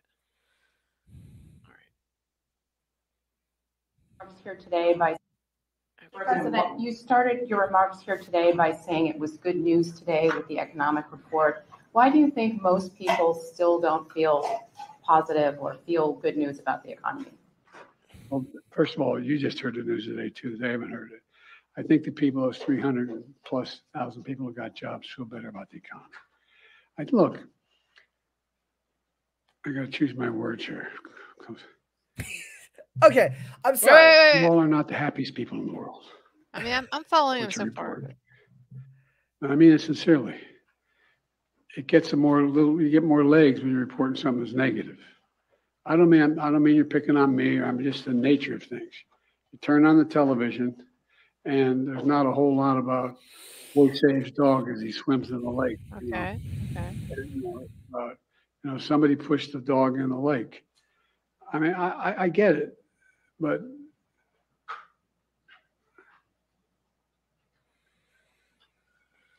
if you just Yo, I mean, is it? I mean, it's elder abuse, dude. It's elder abuse. Look. But there were times. There's something going on there, though, right? I mean, that's not just being a little. Yeah. He's old and he needs to nap like for 20 hours a day if he's gonna live. Look. I used to do I did a lot of things when I was younger that weren't good for you. That would sometimes perhaps keep you up for days at a time. Okay, there's a point to this, and the point is once you get to the we'll call them energy drinks. How about that? By the end of that period, you're basically dozing off like that mid-sentence. That's because you've overexerted your body due to drug use. He has overexerted his body because he's 8,000 years old. It's not hard to believe. Like the thing is like when he showed up at the debates last time and he actually had some energy, I hope that the CIA gives him the super drugs. Like, I don't want anybody to be like, I feel bad for him because, like, I mean, I don't, because he's corrupt and he's kind of evil. No, but I know what you mean. Like, we don't want our president to be in bad shape. Would anybody want, like, and this would be the same thing if Trump got reelected and he just started trailing off there. I would ask the same questions, like why this doesn't convey power. This doesn't convey authority. It conveys, please, sir, you need to stay awake until the end, and then you can go take a nap and eat your ice cream. This is not on party lines. No country should be electing someone of either party that looks sleepy all the time. You know, when you look at, I went back and I'm not going to call it up here and waste our time, but I went back and I looked at video of him when he was Obama's running mate, because I was a huge, and this is a conversation for another time, but I was a huge Obama supporter. I actually like went around every weekend and knocked on doors for Obama and made calls. And I was like one of those annoying people. But anyway, I remember loving Joe Biden during that campaign because he was so feisty and he was so witty and sharp. And I know the guy has always had he's had some political mishaps throughout the years, but he was sharp and he was feisty, and that's just a completely different person than we see before us now. And so here's my concern, is that obviously it's not, like you said, it's not a great show of power for our president to basically, I think, maybe have people running things for him in absentia. It's like an old Roman, it's like ancient Rome, you know, where you'd have a senile emperor and then the people underneath are the ones really running the program. And I don't think that's good, but also I think that what's going to happen is that we're going to end up with President Kamala Harris. And I'm not saying that that's, maybe some people think that that's a great outcome, but it's not what people are voting for. Like, I think people need to understand that when they vote for Joe Biden, they're voting for his vice presidential candidate. And is that like the choice they want to make? I'm a Tulsi Gabbard fan. I want Tulsi Gabbard to run for president. I think she's amazing and whatever, but I don't think that's going to happen. She's an independent, so it'd be hard for her to win. So. Yeah. I just like I'm so jaded on all of it now, right? It's Oh, all yeah. it's all just such a shit show that I loved the meme after all the Lauren Boebert stuff came out that just showed a picture of her and AOC and said, let's just have these two women mud wrestle to figure out which geriatric asshole ends up in office for the next 4 Oh my years. God. All right. I'm okay with that. Tulsi here. So speaking of geriatric, we got the opposite here. Look at how beautiful and vibrant my Tulsi is. Yes. No. I really am a Tulsi Gabbard fan. Her weakness, you tell me if you agree with this. We'll talk about it some other time maybe, but she's not always the most passionate communicator, but I feel like she's gotten a lot better. Like if you watch her now on her Instagram shows and whatever, and when she goes on CNN or Fox or what have you, I feel like she's become a really effective communicator where maybe that was lacking years ago. I would love to see someone like this. So people tell me that, oh, you're just a Trumper or you're anti-woman or this or that. I just want you to understand, and people shouldn't have to apologize, by the way, for supporting Trump. So that's not the case. But I want people to understand this is who my ideal candidate would be. Anyway. Look, here's the other thing. We're in a world now where anything that deviates from establishment line gets you labeled. So I'll never forget. This is one of those stories. I have a couple of interesting stories about how things happened before I came out here. But I had a friend where I knew better than to get into to argue about politics with him. I always knew better than to do that. Early on, I just didn't care enough to argue with him and didn't know enough about it to really care. As I got older and became more involved, I just held my tongue because I didn't need to. A lot of those people would sacrifice their friendship with you because of politics. I wasn't ready to do that with them because I knew, but I just remember after one of the primary debates, I was like, wow, Tulsi Gabbard had a lot of great things to say. And he's like, Donald Trump is an existential threat to this country. I'm like, oh no. Oh, because she'd be splitting the vote or something? Is that what I have no idea. I'm just like, okay, whatever. I don't care. It's just, you cannot fall, you have to fall in line now to whatever the establishment says. But yeah, I would have been, I'd have been a Ron Paul guy. Ron Paul guy. Oh, you know what? I'm going to have to pull it up, but we have here in my house, we have an autographed picture of Ron Paul because my guy used to be such a huge fan. So Liberty. Big libertarian. Yeah, no, we both honestly at our hearts, we're both in our at our cores, we are both libertarians. And I think that most of the time I just want people to leave me alone, honestly. Oh yeah. Well, you're not allowed to opt out anymore. Also, who knows? We covered a great conspiracy theory today. And by the way, thank you, High Voltage 75 for that. And I like the Lieutenant Kilgore reference. Okay. What did you say you covered today? We covered a great conspiracy theory today that says that Taylor Swift is going to run for president in 2024. Laura Loomer posted it, and it's really, really funny because she posted it a week ago, and it sounds like hogwash. But then one of the ladies on The View today, the one that used to work for Trump, I always forget her name, said the only person that could beat Donald Trump in 2024 is Taylor Swift. And they're probably right. She could. By the power of white women, she could absolutely probably win the election. Wait, so the conspiracy theory is that Taylor Swift is some kind of political plant? I saw this on House and Habit too. I don't know what the fuck she was talking about. She was talking about. You should. I sent you some articles. Have you lost it, Jessica? No. I sent you some tweets. You should see if you can pull those up. Just look up Laura Loomer. Taylor Swift, Donald Trump. Okay. And it breaks down this long, detailed explanation as to why she would be used for the vote. in 2024. Okay, I Basically, see here. Here we go. Let me get she- that here. Go ahead. pull it. It's great, but you have to you should just pull it up so that they can see the actual tweet, and then see if it links to it in there. If it links to it Okay. in the Newsweek article, because you got to see her actual tweet is fantastic. Should I just where go to she- Laura Loomer on? Yeah, on- just I would just okay. go to I would look up Laura Loomer and Taylor Swift and see what comes up. Here's Laura Loomer. So okay. And you have to read it. It'll be down farther, but you'll see it. Okay. She posted a recent one that was basically just like, look, the media is starting to cover now everything that I talked about a week ago.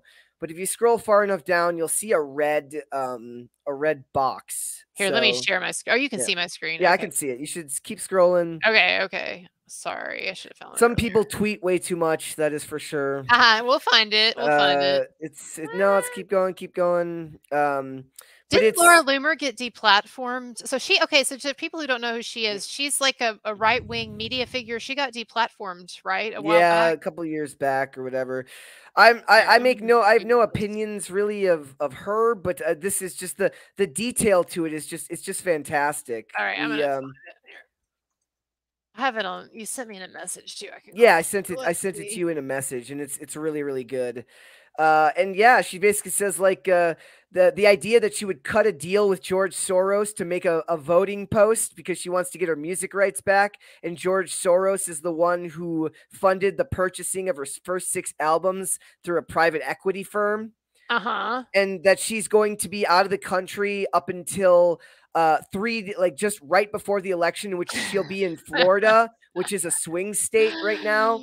And also, not to be conspiratorial, but she would be 34 during the election. She would turn 35 a month before the inauguration. So she would technically be able to do so. Well, I will say this about Taylor Swift. I mean, she's basically conquered everything that you can conquer in her industry. Politics would actually be a downgrade for her. She has more power in culture as a pop culture figure than she ever would as a politician. Here, I'm just gonna send this to myself. What you sent me here. I'm just tired of hearing about her and Travis Kelce. Yes. Does he fit in with this? Is this Oh part of the yeah, because conspiracy? he's a Pfizer shill who just did an ad for Bud Light. So her tweet covers literally all of it. It's hilarious. And I am sick to death of like having to talk about her in a relationship. I don't care about, but the idea of her as like a political operative is hilarious God, help to us. me. No more. But it makes sense that the media has rallied around her that much. Yeah. That Okay, here we go. Okay, so it says go to the read the tweet on the side. tweet. Yeah. Okay, you gotta so read says, has Taylor Swift made a deal with George Soros and Alex Soros to get the rights to her music back in exchange for getting Zoomers registered to vote Democrat against President Trump ahead of the election?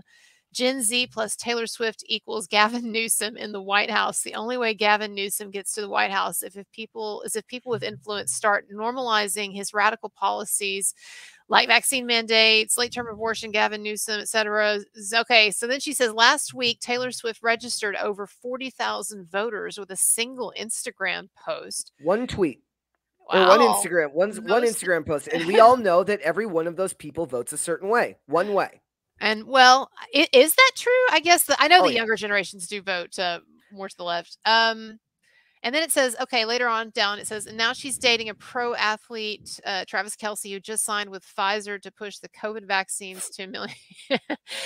Well, look, it is quite an extensive conspiracy theory. I am not one for theories like this, so I'm going to decline, but I will say that it is pretty hilarious. And I saw House and Habit. I saw Jessica Krause talking about it, and I was like, what is she talking about? Taylor Swift, political conspiracy. I love it. That's way more interesting. Also, because the guy she's dating is an athlete, and she's never really been dating athletes before. It is Why is she dating this guy, right? So it's a strange pairing. If I'm going to be forced to talk about Taylor Swift, and believe me, like the cult, like I don't really have a say in a lot of ways. Like I can decline to cover things, but when something has that much cultural relevance, you kind of got to go with it. And she's a very big deal right now. And I'd rather, if I have to talk about her, I'd rather talk about her as like some type of like political operative that's out to change America forever in the favor of George Soros, because that's just funnier to me than caring about who she's dating.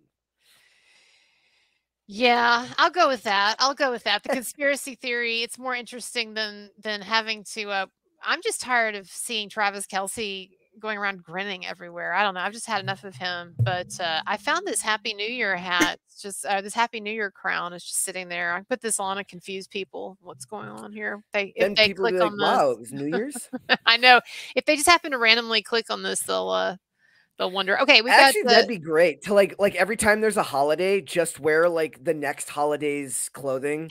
Oh, I like that tradition. Actually, that's a new tradition we could start. When Christmas comes, you wear the New Year hat.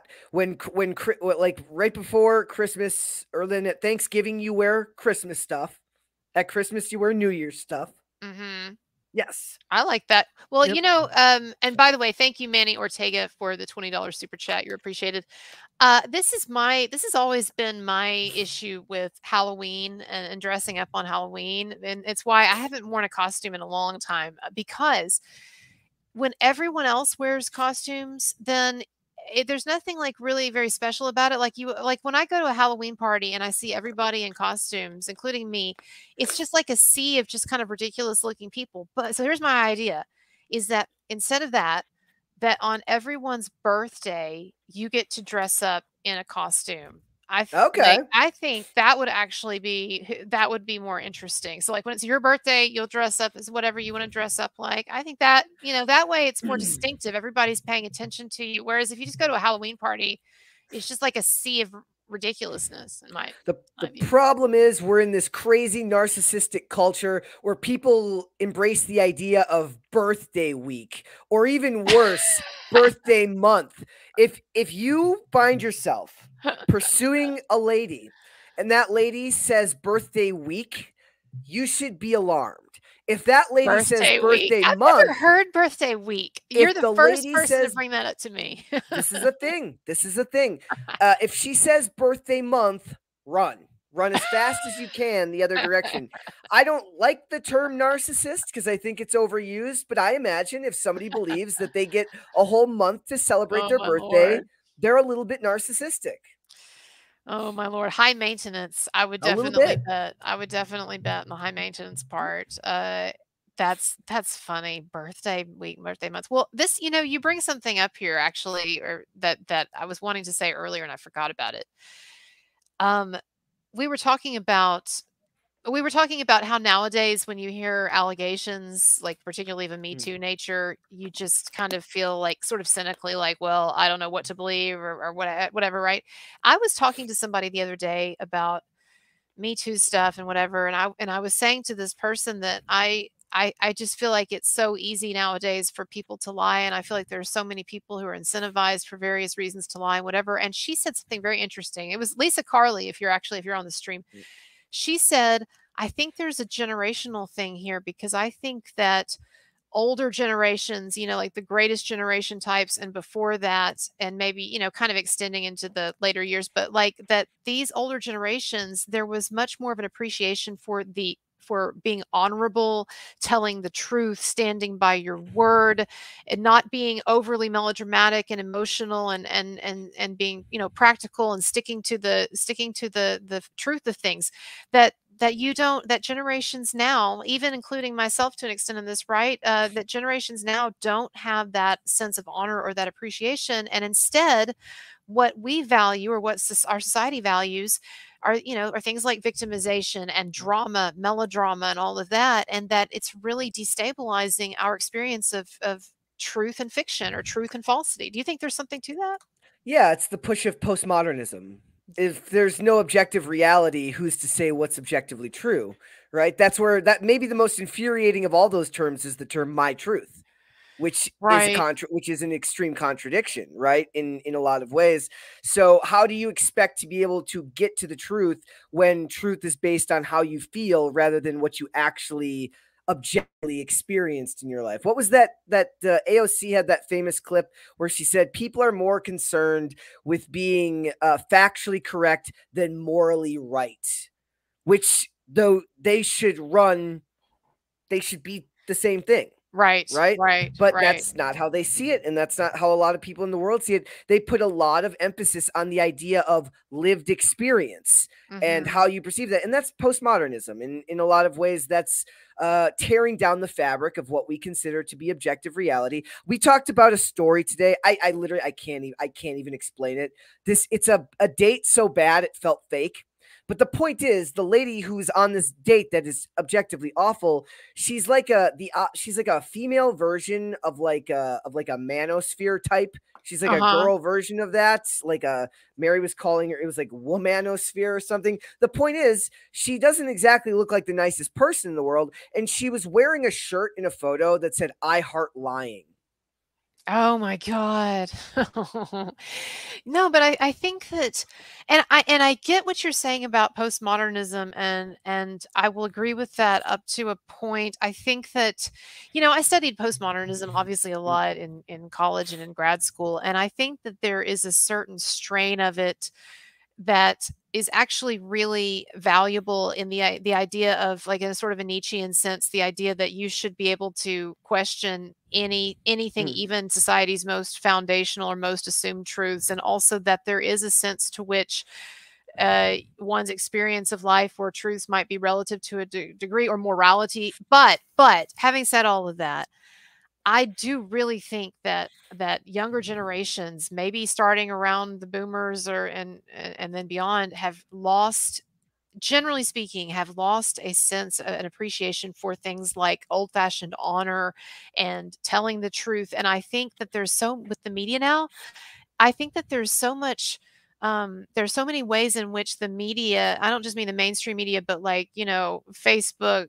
Twitter, whatever, that it incentivizes people to come up with great stories, like, and almost a kind of a gossipy sense that's gotten out of control. I'm sorry. My 6-year-old came to me and asked, when is Donald Trump going to send us to the, That's you know what I right. mean? That's right. It's this, like, those stories where somebody, like, I actually hate those more Yeah, than yeah, anything. yeah, yeah, Not just No, I know what you those, but mean. anybody who makes a post who's Where like, they're obviously making up something for some Yes. effect, from some dramatic effect. And at one point, it's like, it would be great if you just said it as a story. Like, it doesn't necessarily, like, it's like the comedian Hassan Minaj got outed recently for embellishing and lying about stories that he's used in his comedy act. And there was a big debate about whether that was okay or not. Now, for most people, I think, like, I would have normally fallen on the side of, like, look, it's comedy, it's art, Right. it's performance. But when you're pushing the story as true, and that story has racial undertones and it's painting people in a certain light, I wonder, right? Like, I wonder how honest or fair that is to, because you're reporting it as reality. You're making people think that that's really Yes. happened. And if it's a hot button issue, then you might be reinforcing an untrue view of things and damaging. Yeah. And I struggle with that, because on one hand, I say, look, creative freedom and the ability to create what you want is paramount. But at the same time, am I going to be upset if he loses a job on the Daily Show because he embellished stories and then lied about it? Like, no, I'm not gonna do that. He also, like, there was also a couple of other comedians that have fallen into that trap before. But it's like, when it's being used on issues that are extremely divisive, I get why people feel hoodwinked or lied to about something like that. I feel similarly about movies that purport to be historical, but that make key additions or subtractions or alterations. And I know that this is most movies, but like, I understand people say, well, it's not reality, it's drama, it's fiction, except that it's passing itself off as true. And when you put the label on there based on a true story, most people are not gonna realize that what that means is that there's a lot of fiction in it. Now, some things are more accurate than others. I'll tell you one movie that it's a military. We were talking about military movies the other day, post 9/11 movies. This one is really, really accurate, but also and really interesting. 13 Hours, about the attack on the Libyan consulate.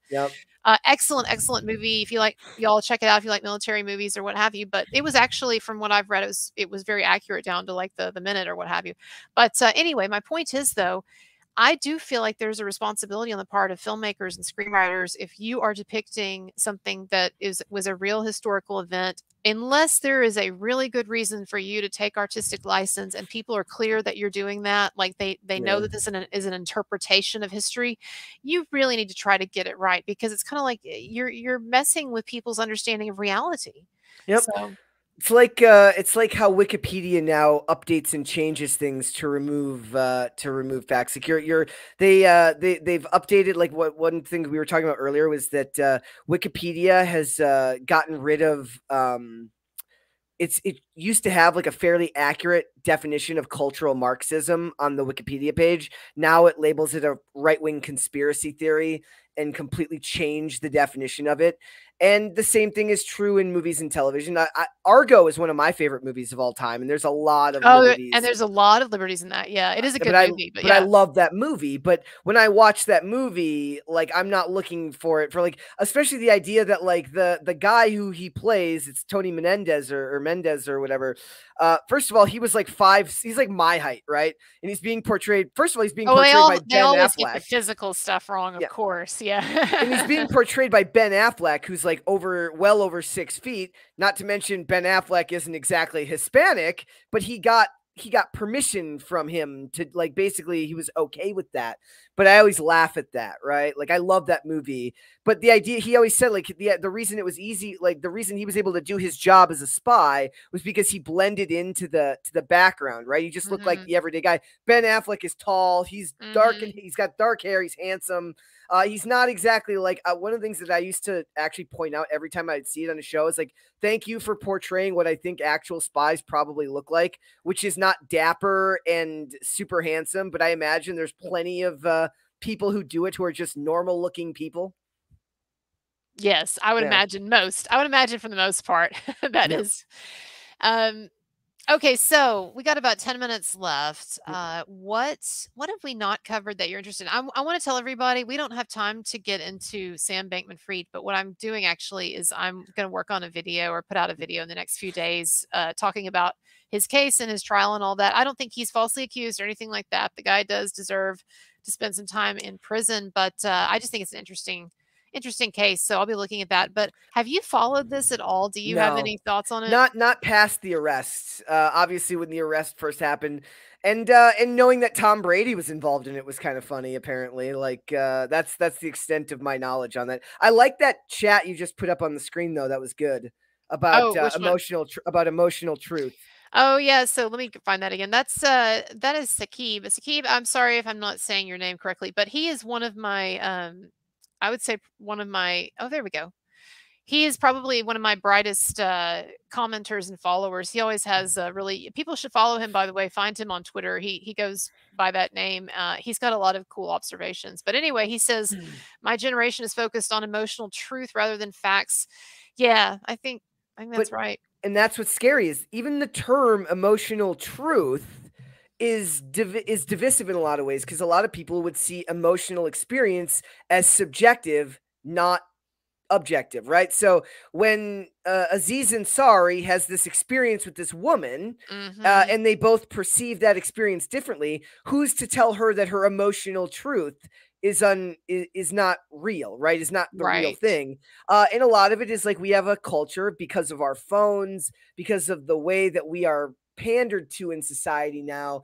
We are in a very narcissistic culture that wants you to focus on you rather than focusing on other things, right? We don't even push the idea of family anymore. Why would you want to have a family? The world's going to end in 10 years. Why would you want to have a family? Everyone gets divorced. Like, they want everybody to focus on immediate gratification, instant gratification, and their own pleasure rather than anything that helps your fellow man. I will say, and this is a conversation for maybe we can talk about this. This would be a great philosophical debate for next time. As somebody who doesn't have children, won't be having children, I do, and I know that's not what you were not oversimplifying things, but I do get weary at times of the oversimplification of this choice is like, if you have a family, then you're doing something selfless. If you don't, then you're doing something selfish. I think that's a really incorrect, by and large, characterization of the fact too that most people have children actually for selfish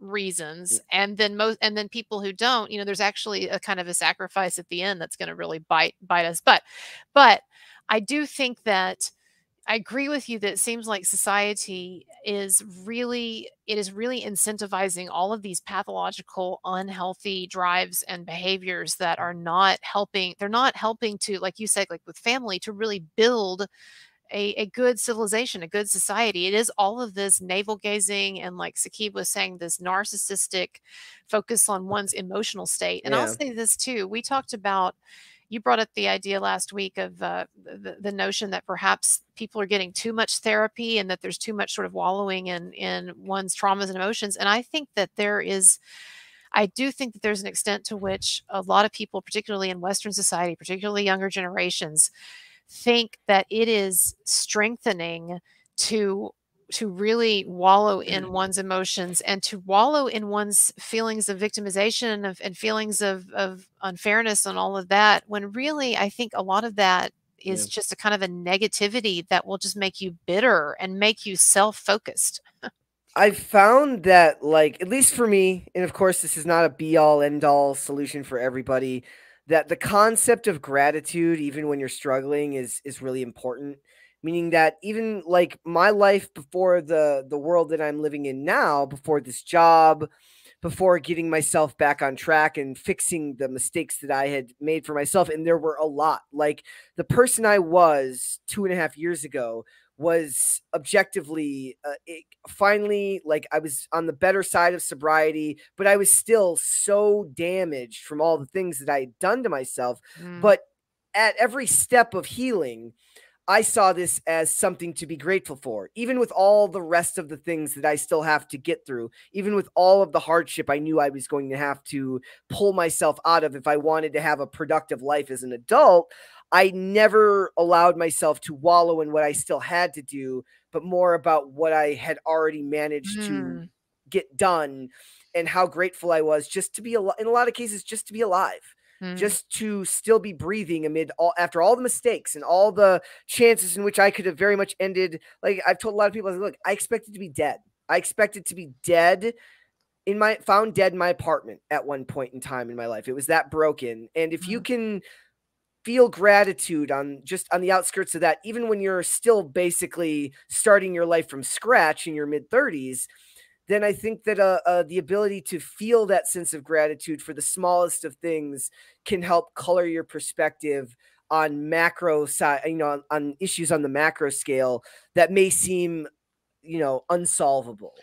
But amen to that. And I think, along with what you're saying there about gratitude for where you've gotten in life and where you're at psychologically, I think that there are a lot of people nowadays, and I'm not holding myself up as any paragon of virtue in this sense because I'm not nearly as educated as I'd like to be, but there are a lot of people who basically don't know any history.